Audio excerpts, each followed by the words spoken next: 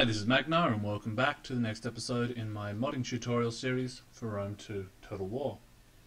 In this episode I'm going to show you how to apply a shield pattern that you've created or edited and apply it to a unit's shield.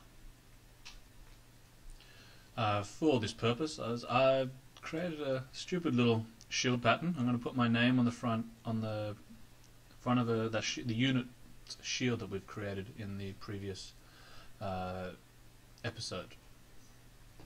So here's the pattern, and that's what it should look like. Now we don't need to have this open, so I can quit out of GIMP and go over to what we'll need for this episode, apart from what we've already been using, is a Hex Editing Program. I use this one here, and I'll put a link to the one that I use down below. You can use any one that you do. That you want. You don't have to use this one specifically. And we'll start off by going over to our tutorial, our working folder. Now I've already put that image in my working folder. I've created the directory structure already, added the variant models folder, man, patterns, Hellenic, and there is my image. Now to add it to the game, first things I need to do is I'm going to go to the vanilla folder where we extracted all the vanilla models and VMDs. But first I'll open this in one. Okay, so this is what we're working with. Open it in a new window and we'll go to the extracted stuff. Right, models, man, shield. Don't need that anymore. Okay, and we'll not shield, sorry. Patterns. And Hellenic. Okay. In this folder here we have two types of files. We have texture array files and we have the DDS files. DDS files are the image files. And they can be both make normal files like this, which kind of determine the height, creates kind of like a 3D effect, or just the actual texture image that we're going to be doing. This is a diffuse, not a normal, and I've also used that in the name. It doesn't have to have diffuse in the name to be recognized as a diffuse, but it just helps you with organization a bit. Now these texture arrays, these files can actually link to multiple DDS files. But we've only got one here, so we're only going to do it for one. But if we look at, we're going to copy one of the any of the vanilla ones from the vanilla table, and I copy it from the same directory as well, just so I don't have to change as much text in it. And then I paste it in my working folder. When we open this up, you'll see that it actually links to a number of different diffusers in this folder here. But we only need it to link to one, and we need to link to specifically this one here. So what we're going to do is we're going to open it up. So right click, open with the hex editor that you've got, and it should look something like this.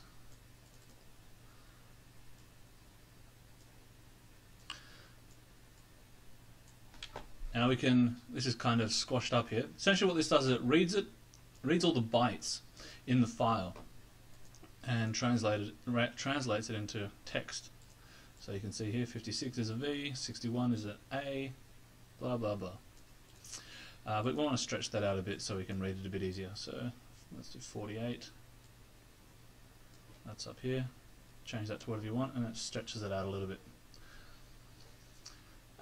Okay, so this actually only links to one file in this folder, but you can actually do it to multiple. You can have, if you put a dot here, then you can put this again and change it to, let's say, 4, right? And then it would link to those two patterns from vanilla folder. But we don't want that. We just want to have our own. Oh, not that. We want to have the one we just created before, which is here. So we'll right click, rename, and we'll copy the name directly as we always do, and we'll select where we want to paste it over, which is the name of the old folder file, and we'll paste and save, and that's pretty much everything we need to do with that. So we can close that. You can see here it's created a backup. We don't need that backup, so we can delete it, and then we'll rename this file the same as we named this one.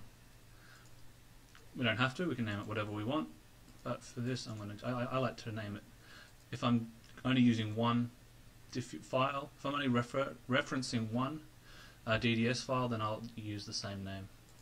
If I'm doing more, then I'll name it a bit differently. Okay, so that's all done. Next thing we need to do is we need to add it to a shield variant mesh definition. So what we'll do is we go to the vanilla extracted, and we'll go out of here a bit as well, both to patterns. Okay. Now we're going to go to shield. We need that shield directory, so go folder and copy it exactly as written there. Shield. And shield here. Now this pattern I've done is for a hoplon. That's kind of how it's spaced out. So I'm going to find a vanilla VMD for a hoplon and add it to it. So we're going to go down there. Here we go. Here's some. This one will do. So I'll just copy the vanilla file, vanilla VMD, and paste it. And then I'll rename it. Again, I'll rename it the same because I'm only referencing one pattern. Magnar shield. That's fine. And then we'll open it with Notepad++ or whatever you're using. And you can see the vanilla one actually references, well, it's all the same model.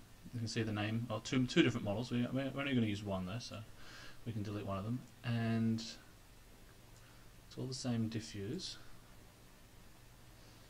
Why do they have all these different lines? And you find the answers here. What the masks do is it changes which part of the shield gets which color. In the database tables you can assign 3 different colors to each unit or to each faction uniform color. And with this little thing at the end, you can change that around and mix it up. So mask 0 equals 0 is normal, what you're going to get normally. But here they decided to go, okay, we want to make mask 0 equal 2, which means whatever color we have for mask 2 will now be used for mask 0, and whatever color we have for masks 1 will be used for mask 0, and mask 2 will be mask 1. So they just shuffled it around a bit, and that's how that thing there works. You don't have to shuffle all 3, you can shuffle 1 or 2 if you like, and you can mix and match those. For this, we're not going to bother with that kind of stuff, so we're just going to delete all these rows below, so that we have only one shield pattern, and we're going to change here the decal diffuse. This is what we want to change. At the moment, it's going to the right folder that we we're going to put our shield pattern in. So which our shield pattern is man patterns Hellenic. Okay, so this is the directory for the path for our files, and we've got to link that. Make sure that this decal diffuse, which is that shield pattern that this is where we assign it, links to this file here, not this, but this one. So if we name that something different, we put that name in here, and this one will then link to this. That's how it works. So we'll rename this.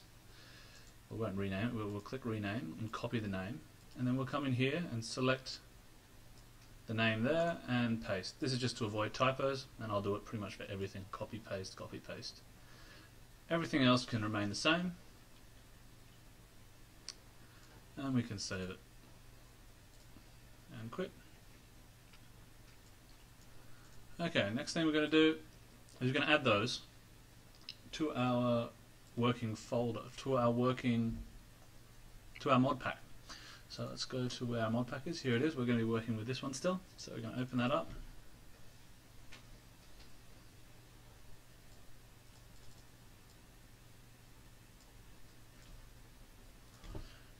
And go down here, and we're going to want to add, let's add firstly these 2 files. We're going to have to create the data the folder structure first. So we're going to go right click on variant meshes, add empty directory, and here it is, underscore variant models, empty directory, man, add empty directory, patterns. Of course, if you've only got 2 files in this folder, which we're going to add all of them, then we can just select that folder to be added. So we can just select the whole thing itself to be added. But this is just the long way, because as we progress, you're going to have more and more files, and you're not going to want to add all of them possibly to your mod pack. So with that, variant models, man, patterns, empty directory, Hellenic. And now we can add those files. Variant models, man, patterns, Hellenic, and we just select both of them. Okay, and there they are. Now we can save that. And now we want to also add the shield that we just did, the VMD for the shield. So let's go right click on man, add, empty directory, shield, add files.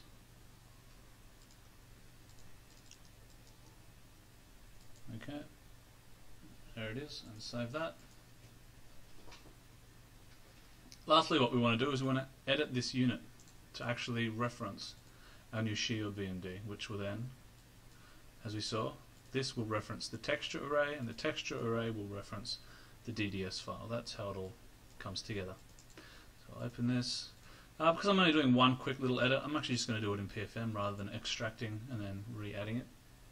And we can go here because we can see the shield is here, knowing that because here is written shield. That's the folder it's looking in. And we're just going to change the name from Hellenic Hoplon Hoplite, say that 10 times fast, and we're going to change it to Magnar Shield. To say that, we're going to have to click out of it first, and then when it's all red we know that it's changed, and then we can save it. And just to show that to you again, there's the change. Okay, now let's quit out of that. We're going to copy that and add it to our data folder now. To copy, we'll add it to our data folder for Rome 2. We'll replace the old one we had there. And we can launch that up in game.